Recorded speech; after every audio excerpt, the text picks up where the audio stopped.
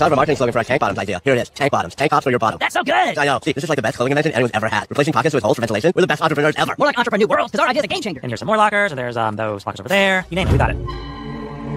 Hey guys, please give a warm wide welcome to our newest student, Will. Will, these are fellow 8th graders Jimmy Jr. and Zeke. Hello. Stop. Run, Will. We boys still care. That's Louise and Gene, my siblings, little rascals. What grade are you in, Will? 14? No, just a tall 8th grader. I see. Hi, Will. So what are you guys talking about? Oh, just a little something that's going to revolutionize the fashion industry and like as we know it, called tank bottoms. Right, your shorts with no pockets thing. Yeah, that's an oversimplified explanation of it, but yeah. Oh, I just remembered I gotta go to class. I'm out of here. Okay. But the bell hasn't even rung yet. Oh man, sorry, I can't hear you over all this hallway chatter. I'll see you in class. All right. Zeke's usually not like that. Oh, I know what Zeke's like. You do? Yeah, we went to the same school in 3rd grade. Everyone called him P-Streak Zeke. What? Why'd they call him that? Longest P, duration, or distance? Or a fun combination of the two? Not exactly. Okay, well, should we keep the old tour going? Have you shown Will the booger wall yet? Booger wall? Yeah, that's what it sounds like. See if you can guess what you're mine. Here's a hint. They're brown like their daddy's eyes.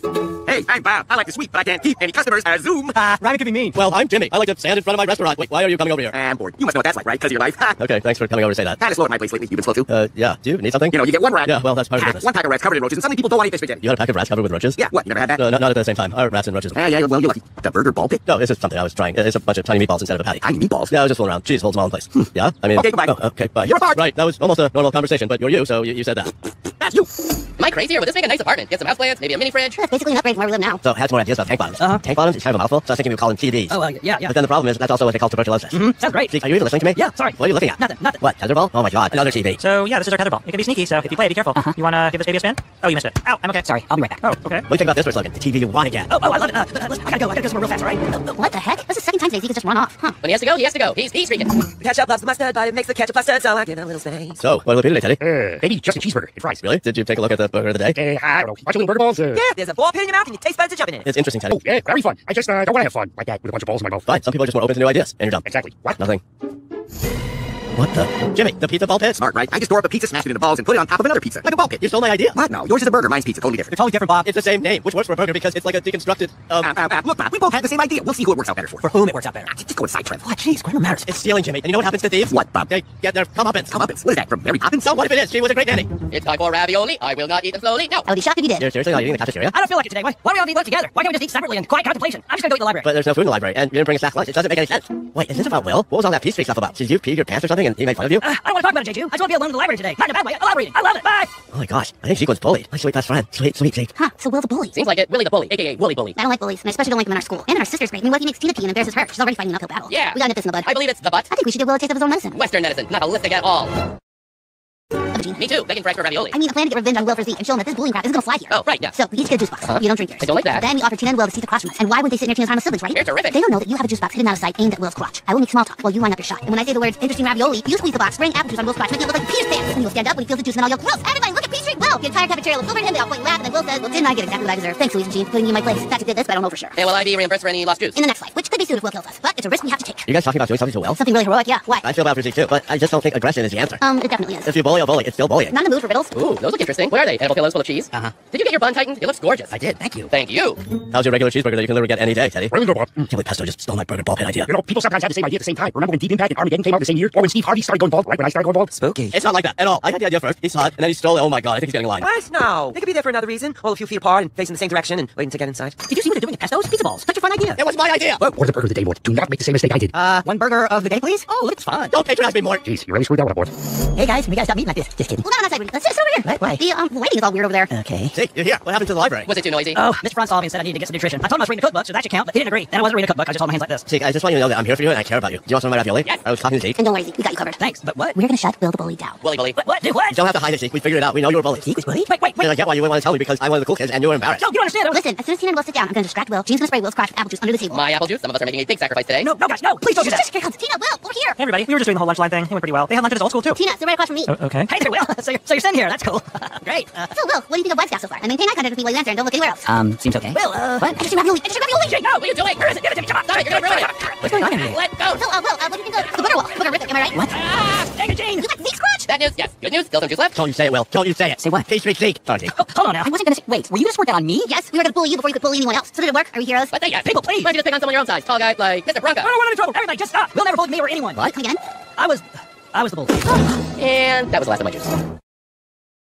So you're not a bully? No. But you're so tall. You do kind of have this whole don't mess with me vibe that has a lot of the girls around here going crazy. Other girls, not me, but I get it. I can see that. Like Zeke said, he was the bully. I was the bullied. I'm gonna go try to dry off. Sorry, he's spraying juice on you wasn't bullying. That was just an accident. Jake, what happened? Proud of it. By the time I started going to school at Rocky Creek Elementary, where Will went, I had already been to so many schools because my family moved around so much. I was always the new kid, and it wasn't easy making friends. Between that and my impulse control issues, I just started wrestling kids, like all the time, before I even knew the sport. I couldn't help it. I just had a lot of nervous energy. Then one day I got a kid in a headlock, and I guess I caught him on his way to the bathroom, and also maybe he was scared because of me putting him in a headlock, and he peed a little, and everyone pointed and laughed, and that's how it all started. After that first kid peed, the kids that thought it was funny were like, come hang out with us, and then I kept trying to make them laugh. And even though I only made that first kid pee, they called me Pea Street Zeke, and yeah, Will was one of the kids I bullied. Pea Street Zeke! Pea Street Zeke! I mean, I had a group of friends, a nickname, and it was the first time I felt like I belonged. Wow. I know, it's a lot. That's pretty bad, Zeke. I've been told I have the perfect neck for headlocks, but I'm trying to cut down. I know, it's awful. I don't like to talk about it. I don't even like to think about it. I'm not that person anymore. But Jake, now you have the chance to apologize, make amends, right the wrongs of the past. You should definitely apologize. Maybe send him like an edible arrangement or give him your house. Maybe adopt a highway for him? Oh, Will doesn't seem like he's ready to hear an apology or talk to me at all. I think the best thing for me to do is just to keep a respectful distance. No, Jake, just do it now. It's the only way to move forward. But oops, that's the bell. Guess we'll put a pin in this for now and just focus on our studies. Wait, Will, can you please meet us on the steps out front after school? Jake has something he wants to tell you. Or if you're busy, that's totally cool. Late notice, I get it. You probably have plans. No, I'll be there. Great. Great. Come on, Will, I'll take you to your next class. I think we have algebra together. I'll just bring you there. Trust me, Jake, this is going to be a good thing. Oh boy. I guess I'll have to take the rest of these things. There we go. Like a little Italian squirrel. Oh yeah. Grazie.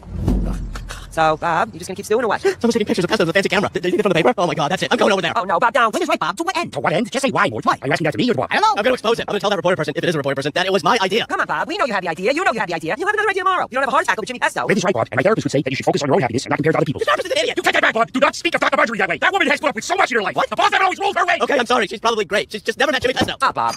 So many little balls. We really just wanted soup. I know, Mort. I know. So I just thought to myself, balls, and then pizza ball pit. Boom. Oh my god. Bob, we're gonna be in the paper on the internet. It really counts. My mom's finally gonna be proud of me. That's great, friend. I have something interesting for the article. Sorry, who are you? I am the guy who invented. I happen to have invented. Look, I don't know what this is, but I'm gonna deadline, okay? You should be interviewing me. Who should I interview? The inventor of the pizza ball pit, or some guy who runs me off the street who won't stop shrieking while I'm trying to work? I'm not shrieking. Let's go someplace quieter. Come back in the kitchen. I can show you the oven where it all happens. It looks like a microwave, but it's not exactly a microwave.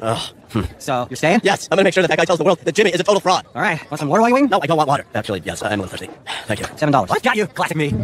Well, I'll see Will anywhere, JJ. I guess I'll head home. Try again tomorrow. Jake, wait. I know what you're doing. You're trying to take this can down the road. Well, guess what? That road is a dead end. I know, but- Jake, we've all done things we're not proud of. I used to tell Andy Ollie that there was actually only one of them. It messed with them for weeks. Jeez. The point is, we recognize our mistakes and we learn from them. It's how we grow. Did we miss it? Did anyone DVR it? Not yet. And for all we know, Will already went home. Here he comes. Hey. And this is what we do when the bell rings at the end of the day. We come outside. And that completes your welcome to our back staff. Hey, Will, Jake wants to tell you something. Jake?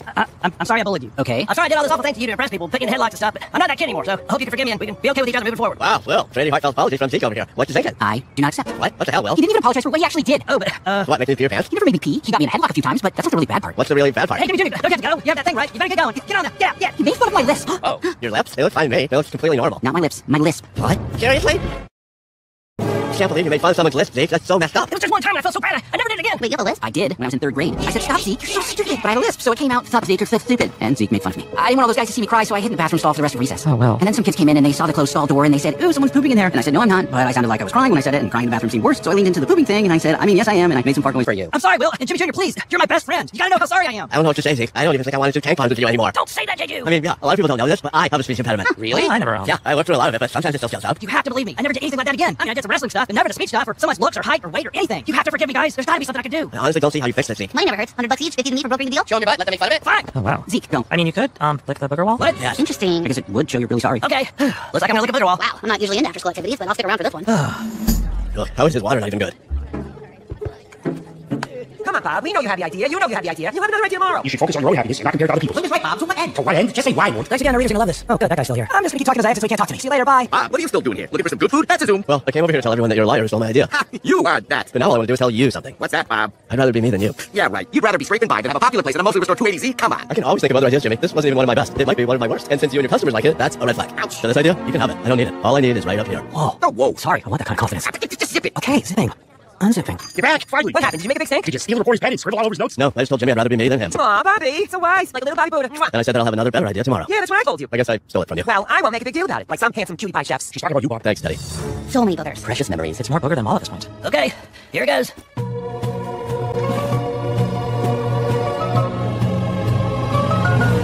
Wait, Zeke, you don't have to do this. You were willing to lick boogers. That's enough. I mean, I guess. Are you sure? Yeah. I was asking Jimmy Jr. I mean, you too, but also him. Yeah, Will's right. I didn't know you then, but I know you now, Zeke. I know your heart. Oh man, JJ! What are you doing? Stop! You don't have to do it. That's gonna make it even more beautiful. No, Zeke. What's that? But I'm gonna. Oh my god! I'm gonna throw up. Oh my god! You're my best friend, Jimmy Jr. You're my best friend, Zeke, even if I can't quite look at you right now. I get it. Now, who wants to get licked by a pucker? This is Napoleon. This is horseplay. Now, come here. Ketchup plus mustard, but it makes the ketchup mustard, so I get a little space. Ketchup plus mustard, but it makes the ketchup mustard, so I get a little space. It's time for ravioli and real money Napoleon. Ketchup plus mustard. Ketchup plus mustard. Ketchup plus mustard.